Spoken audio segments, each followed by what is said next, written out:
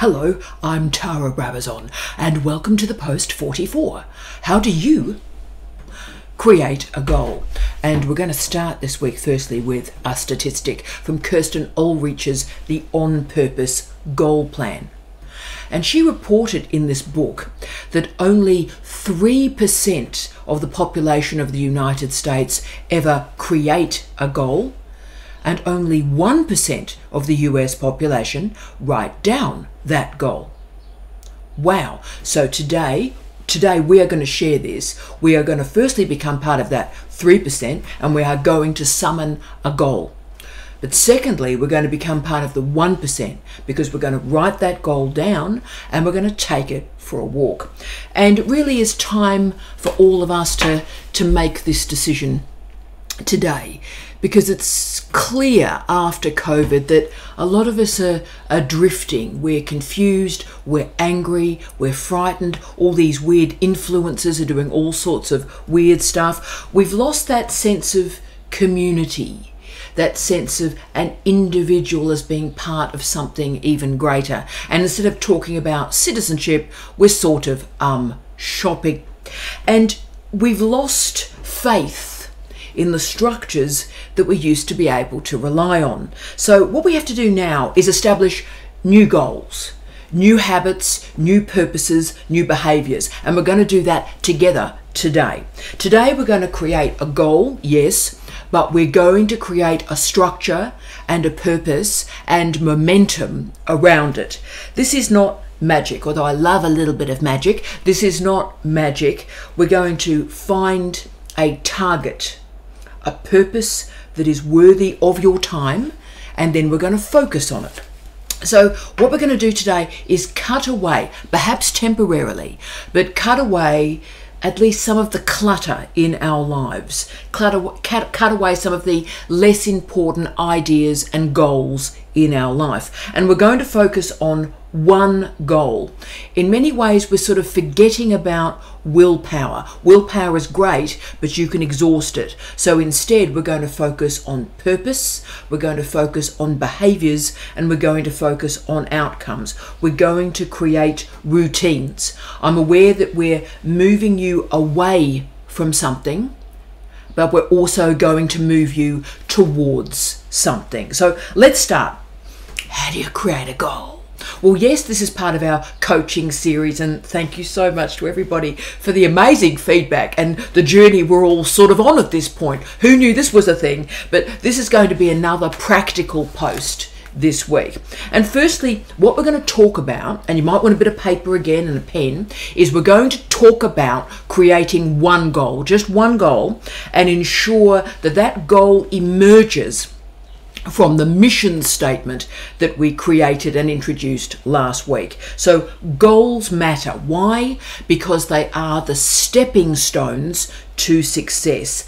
And also importantly at the moment, I think, colleagues, they move us from a survival mindset to an achievement mindset. And they move us from sort of confusion to a relatively vivid pathway that can move us from our present and to our future. Now, a goal is an idea, a set of desired actions that comes from a plan. Now, what happens is we have to commit to a goal so we can achieve that goal. And goals are delivered by a deadline. Goals are different from a purpose or an aim. Purposes, aims, they're great, but goals are different from them because a goal focuses on an end point, and that end point has intrinsic value. Now, Locke and Latham argue that goals increase our performance because they increase our focus and they increase our intensity. They also made a great argument that we tend to mobilize specialist knowledge systems when we're in pursuit of a goal. I found that quite interesting. So goals matter because they increase and they enhance our performance. Now, SMART objectives are part of this. So, you know, the specific, measurable, achievable, relevant, and time-bound. So SMART. Now, I know there's all sorts of people that critique SMART, and sometimes I critique the SMART stuff. But look, when we're starting at this point, SMART is a great way to start. The SMART model reminds us that a goal must be specific. Now, we're going to talk about the determination of one specific goal today. But it must be measurable, because you can't achieve something unless you can measure it. And it must be achievable. And you must know what that achievable goal looks like. So you, like me, we may want to have peace in the Ukraine, right? But one person in the Antipodes is not going to be able to achieve that goal. We can support it, but we can't stop the bombing. Okay, so it's not an achievable goal.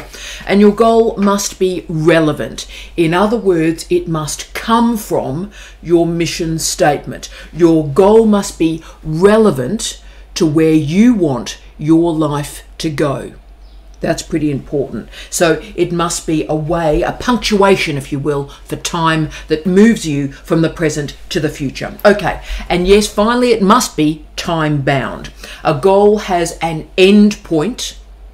It must conclude, and you must know what that conclusion actually looks like. So this is what we're talking about today. We are helping you and me, all of us, to create a goal.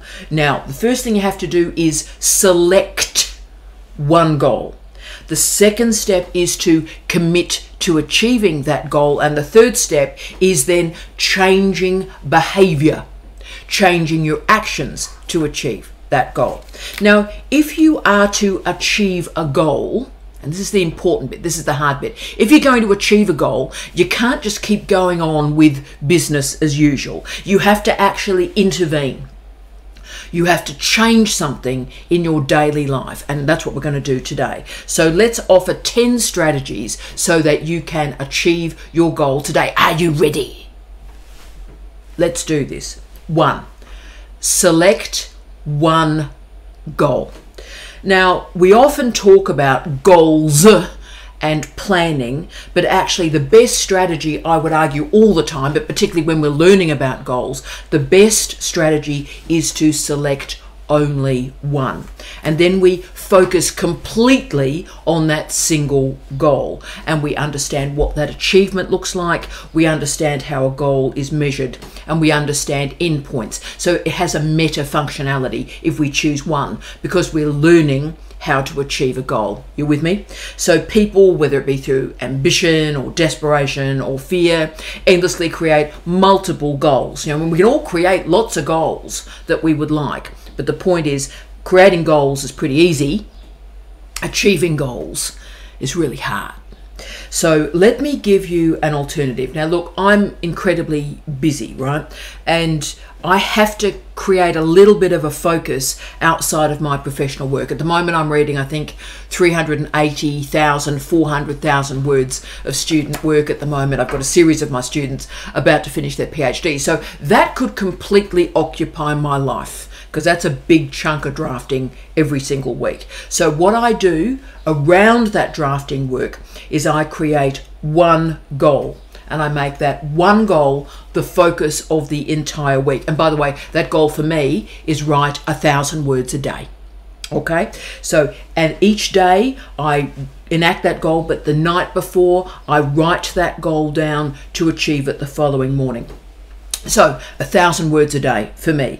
Now, there are long-term goals like we did on our whiteboard soiree. Hi to everybody again. We planned for an entire year, and that's great. That's important. But what we need to do is then pluck one of those variables off the whiteboard and make that the singular focus. If you're writing 10 pieces, none of them will get finished. Pluck one out and make that your goal. Right, and then each day create something measurable that is completing that goal. So for me, 1,000 words a day. But I have seen students finish a PhD writing 250 words a day. Remarkable strategy, that. So every day they are going to write 250 words. No judgment, just write it. I've also seen students complete a PhD when they say, I'm going to read 5 articles a day. So again, you see that really measurable, and this is what I'm going to do today, and I'm not going to stop until that goal is completed. And you see, that's in many ways why New Year's resolutions don't work, because the resolutions don't come from that mission statement, the values of your life. But also I think the goals are too numerous. They're too dispersed. So today, let's read your mission statement and create one goal from it. Think about what you can accomplish in a week, in a month, or indeed, as I'm doing at the moment, in 100 days. And think about a goal that would actually change your life, but also give you confidence. Now, you may decide your goal this week, and this is brilliant, is I am going to write 250 words a day. You might decide I am going to read an academic article every day. That is a great goal. Tremendous. Brilliant. Take a breath, construct one small goal, and let's now work through the rest of the post so that you achieve that goal. Let's go to number 2. Write your own goal. Do not live the goals of other people. This is crucial. Oh, wow, it is. We live in selfish, self-absorbed and bullying times. It surprises the hell out of me most days, because if you don't set your own goals, then you're going to be living in and enabling the goals of other people. We also then have all these sort of toxic positivity people. You know, the people that do the stop being negative, never give up, just be positive. That's a first world problem. The toxic positivity people, they need to calm the farm, right? Because, you know, again, life is difficult. Life is troubled. It's not a matter of, oh, well, look, these issues don't exist. These problems don't exist. They do. And saying it's a first world problem doesn't get rid of the problem. You with me? Because problems and issues and crises are contextual. So when you set a goal yourself, you are occupying your present and you are stating that you are of importance. You are of value. Therefore, setting a goal clears the deck for your life. It creates a strategy to wipe away the noise, the chaos of other people. Now, there's so much commentary at the moment, hyper personal commentary that is harmful, that is dangerous, that is nasty and banal at the least. And we live in a time, and it's really upset me to be honest, where shockingly dreadful phrases and words are thrown at people with such carelessness. And that's a tragedy. Now, all of these comments from other people attempt to bring you into alignment with other people's goals. So you have a right and you have a responsibility to be the star of your own life and to not be living other people's goals. Now, if it helps you, whenever these distracting or disturbing behaviours emerge in my own life, I've developed a very, very clear strategy. So whenever a nasty phrase or a nasty word or someone goes, I have a strategy and I use it every day. And that is, in my mind, I summon the nasty phrase or an image of the nasty person. And then in my mind, I create a windshield wiper.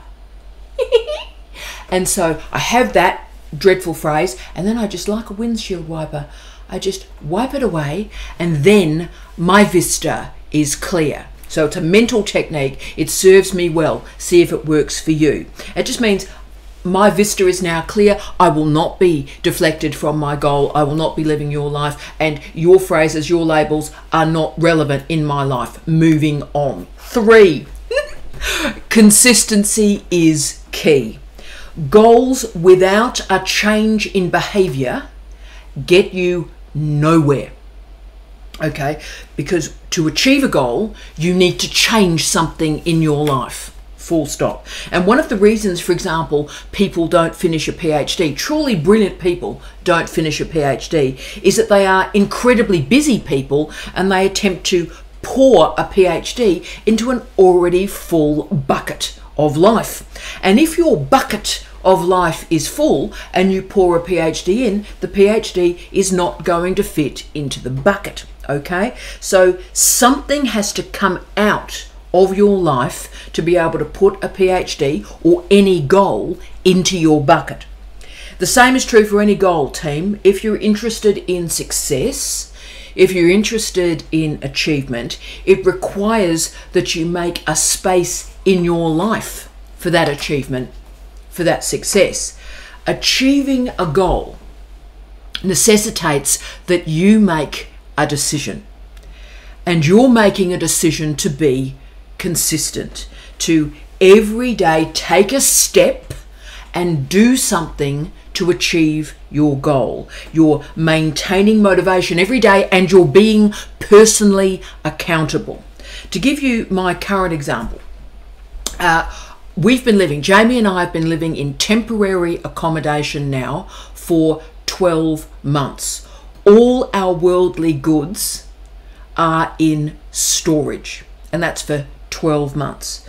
Now, I could have used all of this as an excuse, right? Like, I haven't got stuff, haven't got the books, haven't got anything, I've got a computer, I've got a shirt, not much else, got one pair of shoes, oh my goodness me. So I could use that as an excuse, go, life's difficult, I'm not going to achieve any goals. I didn't do that. Instead, 2 days before I left Adelaide, I bought this, a baby whiteboard. I love my baby whiteboard. And can I say, my baby whiteboard has pretty well saved my life. And I've had probably the most productive year of my life. And it's because of that baby whiteboard. Because complacency, making excuses, will block your achievement. And we need to realize, and I've sort of realized it during this year, there's never going to be a good time to do this work. There's never going to be a quiet time, and there's never going to be a better time, because there never is a perfect time to achieve a goal. So make a decision today and change your behavior today. 4, pay yourself first. Now, those of you who were with me through my last video series know that this is pretty well the mantra of my entire life. Pay yourself first. What does it mean? Well, life is frantic, and the goals and the hopes and the dreams and the aspirations of other people often dominate our entire lives, right? So I'm doing a lot of drafting for other people at the moment, and our lives, particularly after COVID, are endlessly filled with the urgent, the chaotic. But unless you look after yourself, you give your mind a little bit of a rest time, you fill your well back up with reading and ideas and feeling happiness and pleasure, then you've got nothing left to give to anybody else, right? And that's why I made a decision all those decades ago to get up super early and work between 2 a.m. and 4 a.m. Because those 2 hours, it's not interrupting anybody's lives. It's not impacting on my workplace. It's not impacting on my students and my student-based responsibilities. It's not impacting on my family too much at all either. I'm not bothering any other human. I'm not taking time off any other human. So instead, every single morning, I wake up and I pay myself first. I work to achieve a goal.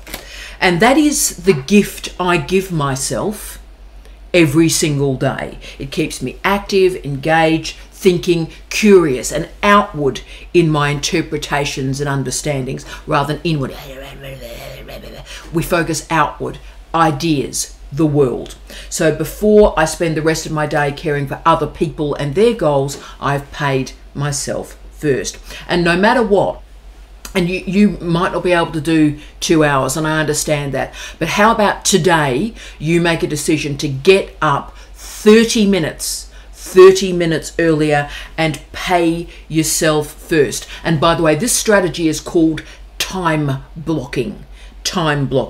And in 2021, this is unbelievable, in 2021 a project was conducted by the Development Academy and published by Richardson in the same year about personal time management, and they surveyed 500 people through a diversity of industries, and these people were asked in the survey, do they have a time management system and do they conduct a regular time audit?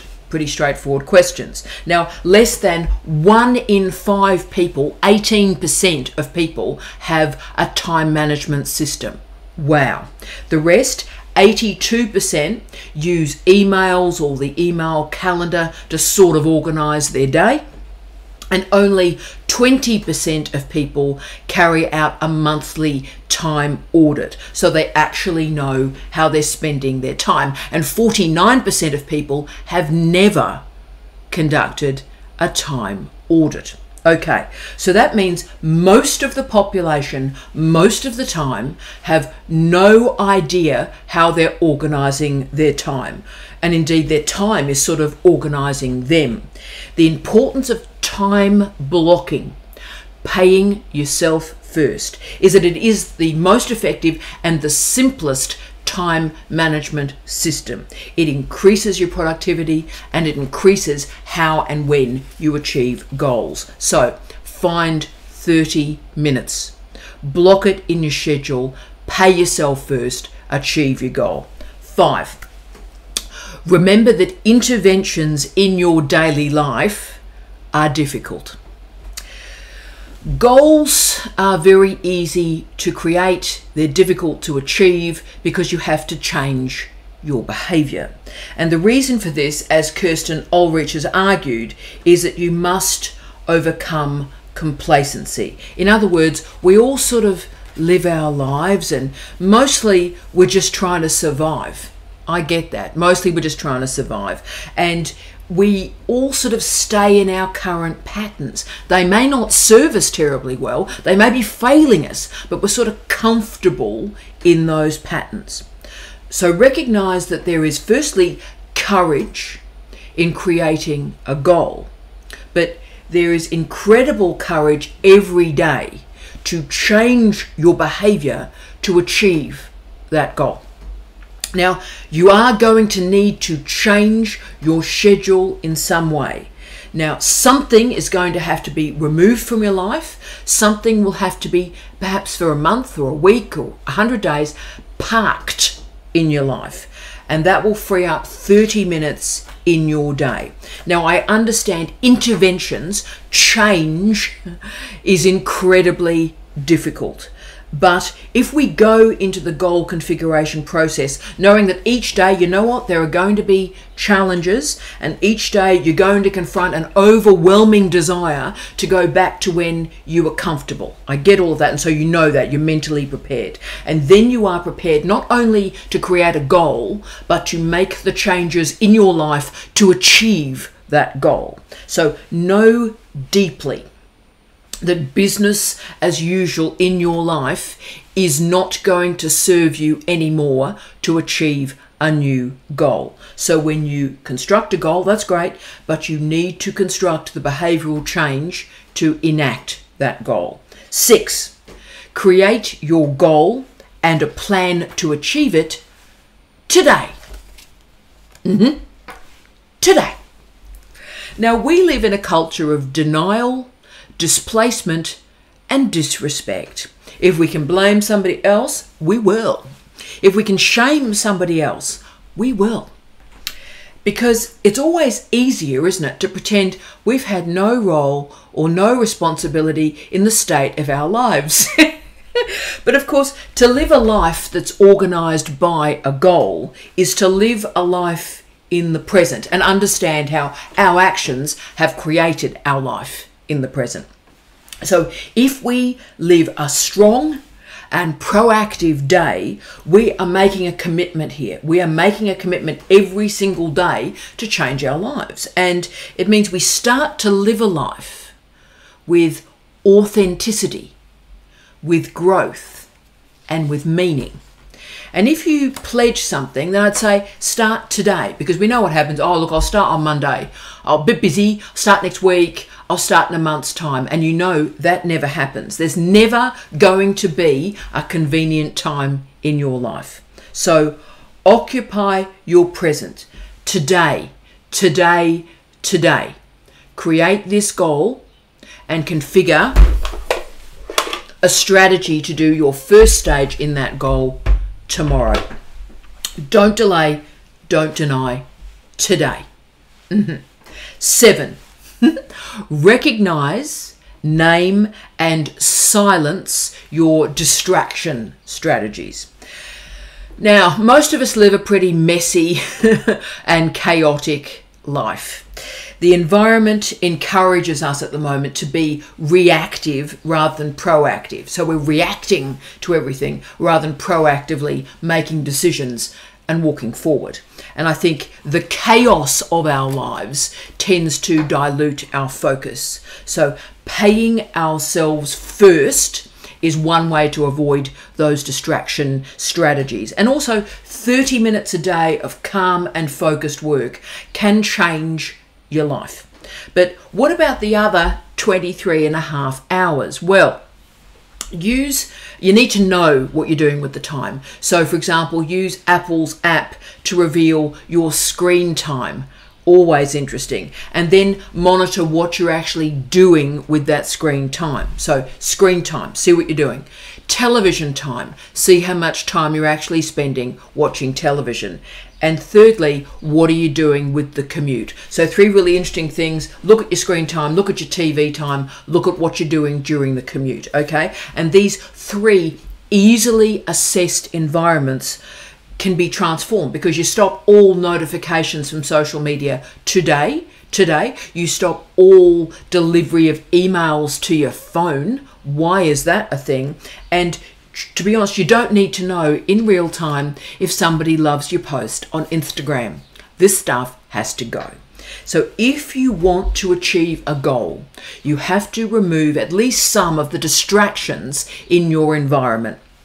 So start with screen time, TV time, and look at the commute. Then ponder, after you've done that, easy environments to clean up. After you've done that, look at the emotional distractions, the emotional noise, if you will, that you are creating. All that negative self-talk does nothing except occupies time. So every time you hear yourself say, I'm stupid, I'm ugly, I can't do this, I'm going to fail, right? Whenever you feel these phrases emerging in your life, you need to stop yourself. And every time you hear yourself say something dreadful about yourself, you need to intervene. And you know what? Get those windscreen wipers working again. It's like, I'm stupid.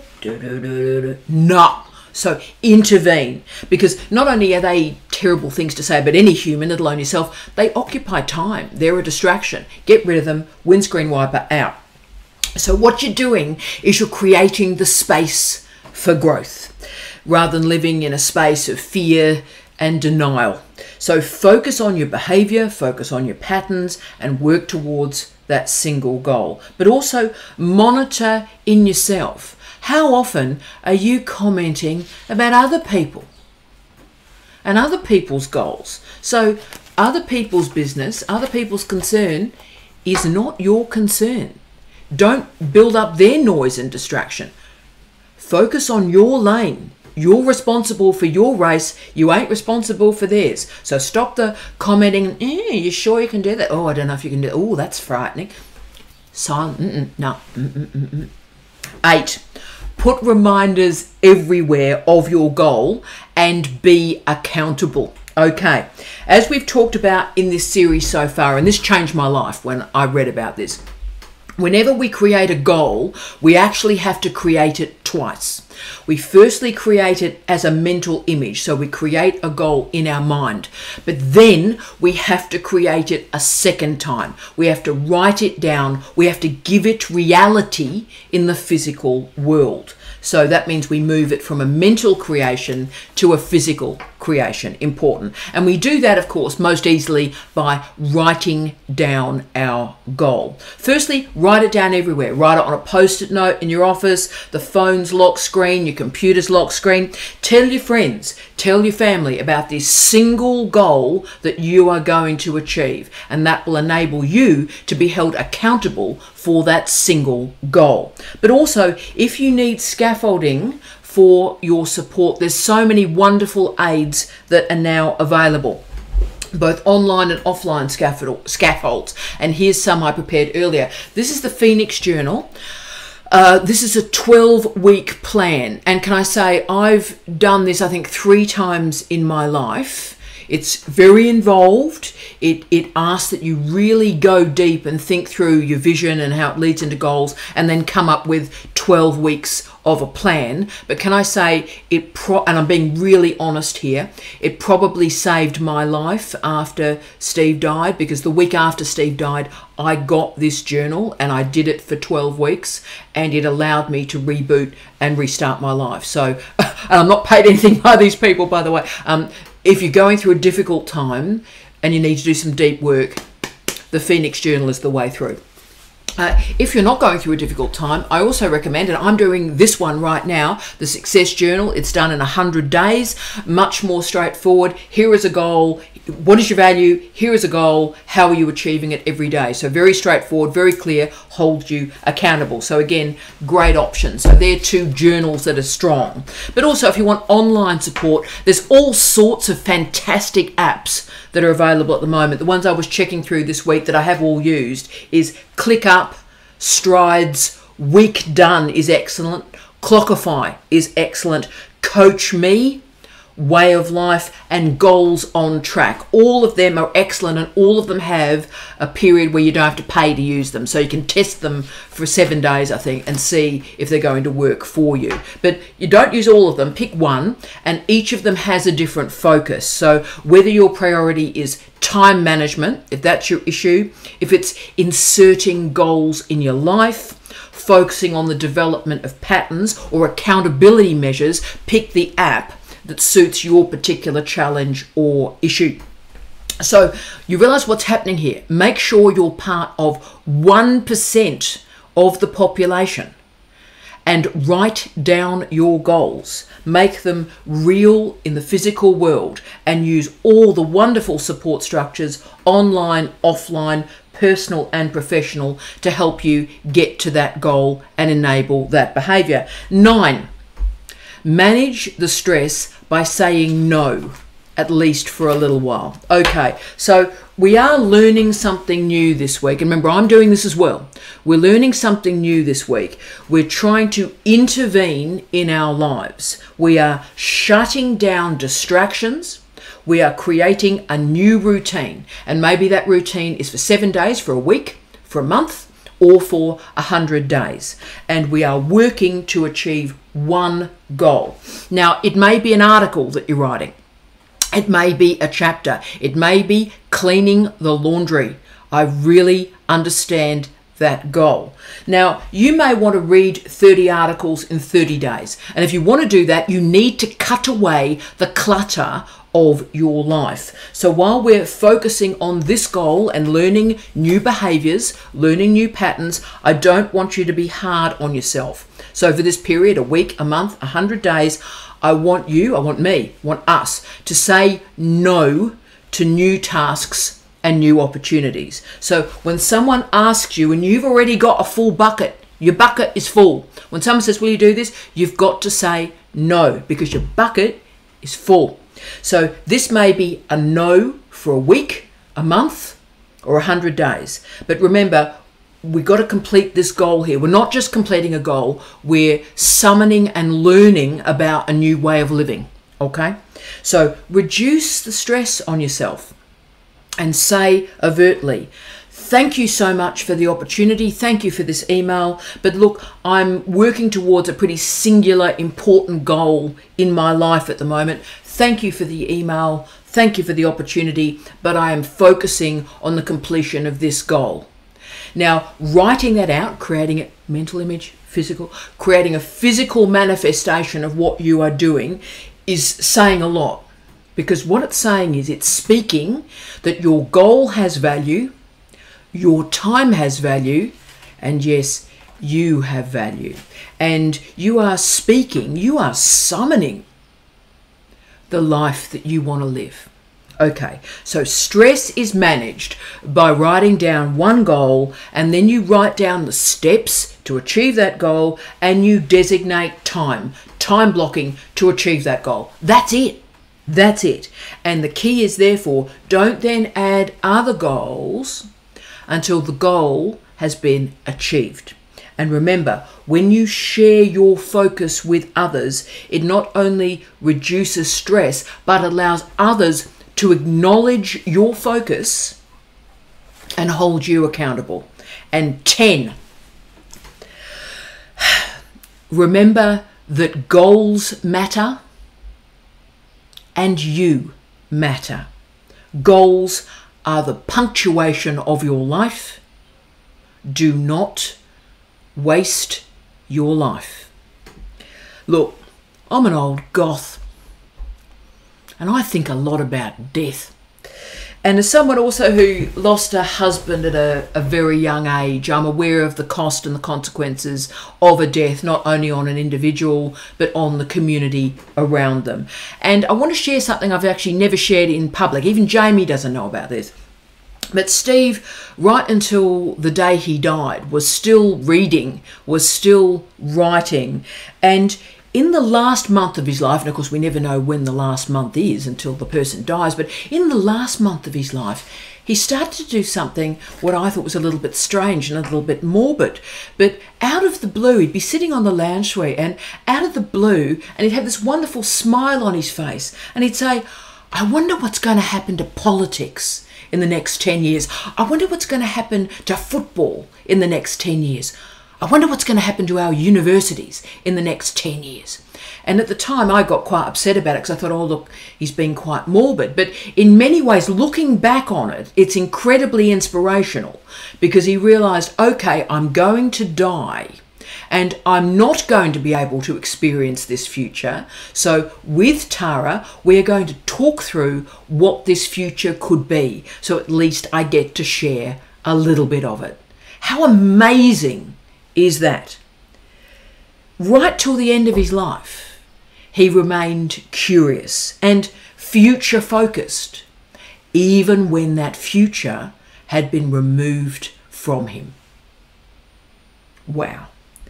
The truth, and it is a dark truth, is if none of us know if today is actually our last day. And one thing we know for sure is that none of us have as much time left as we think we do have. So without a goal, time slips through our fingers like sand. A goal is a moment where we make a stand, where we say that our time is valuable because I am valuable. Time, I've just turned 54, team, and the only life lesson I have for you is time is the only resource that we have. And Dean Robbins, the remarkable Dean Robbins, stated that there are actually 4 deaths. The first time we die is when we find out that we will die. The second time that we die is when someone close to us dies and we experience grief. The third time we die is when we actually die. And the fourth time that we die is when the last person alive remembers us, remembers who we were, and speaks our name. That's the fourth and final death.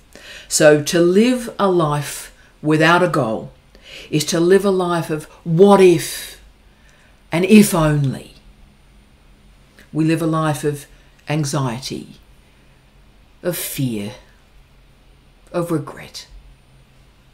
A goal, one goal, that we create today, that we create in our mind, we write down, and then we change our behaviour to achieve it, can make our lives meaningful so that we don't sort of drift to death.